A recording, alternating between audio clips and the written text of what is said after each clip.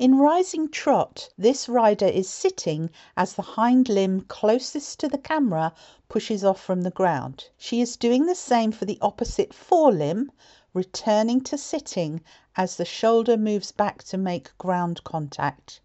You can feel any difference in power if you assess each hind limb. The compromised hind limb will be the one that the rider is sitting to when the ground contact is made with that limb. Test by sitting for one beat, which will change you to sitting on the other diagonal pair now.